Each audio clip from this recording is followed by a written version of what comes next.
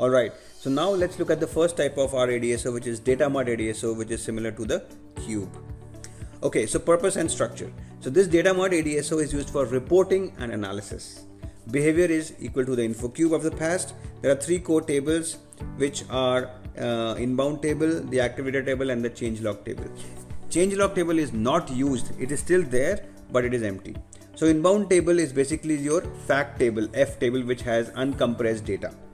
The second table is the active data table, which is your E table, which is E table of the past, which is the compressed fact table. And the changelog table is not used in Datamart ADSO. This ADSO can contain info objects and or fields. This means this allows you to load the data into the BW without assigning info objects if you don't want to. In this ADSO, info objects that are display only attributes are not allowed. Also, if you are trying to include a field which has the following data type, then it is not allowed: string, raw string, df16 raw, and df34 raw. These fields are not allowed. Data load and activation. The data is initially loaded into the inbound table, which is your F table.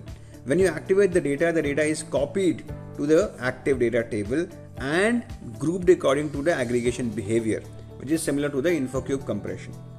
Once the activation is done, the data is deleted from the inbound table. The changelog is not filled, but it still exists.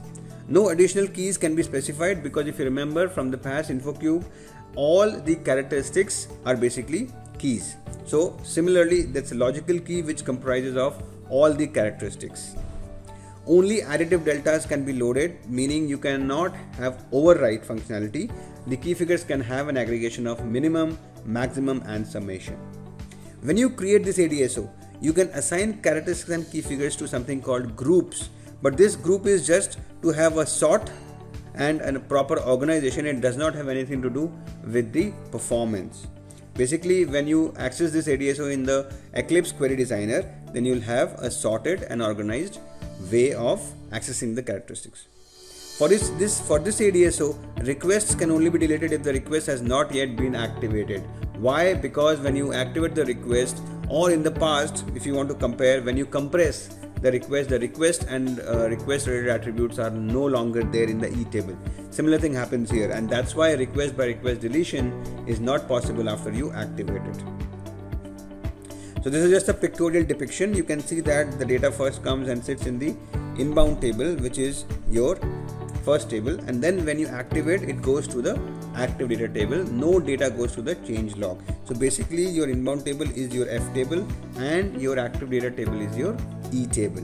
And as you can see, in the inbound table the request ID and other attributes are there, but in the active data table, request and the request related attributes are no longer there. And reporting happens on the union of table 1 and 2. So let's see the salient points for extraction and reporting. For extraction, the full and the initial delta instruction reads the data into the further data target from a union of inbound and active data table. And the data for the data extraction for delta is always read from the inbound table. And if a delta extraction is connected, then you cannot activate a request without first sending the delta, because delta is request by request, and when you activate, request ID is gone. So that's why if a target is connected via a delta extraction, you first have to complete the delta and then you can activate it. This ADSO can be used as a source or target for the transformations.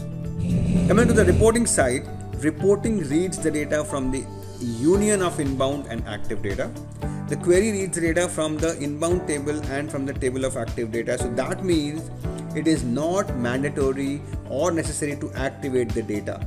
The query can still read the data if you haven't activated any data and all the data is sitting in inbound table. It is still possible to have the query. The data is read consistently, meaning if there is a failed request, then the query will ignore it and it will only show you data from the successfully loaded data. So it is stable and it will always show you up to the successfully loaded request data. So this is just the final picture. As you can see, we have the source and then we have the inbound table as the first table. Then when you activate the data, which is equal to the compression of the past, it goes to the active data table. Changelog is not filled. Reporting happens as a union of active data and inbound data, and the target when you want to send the full or the initial extraction, it uses both. It uses a union of inbound and active. But if you want to send delta, then it only uses the inbound table. So that is the difference.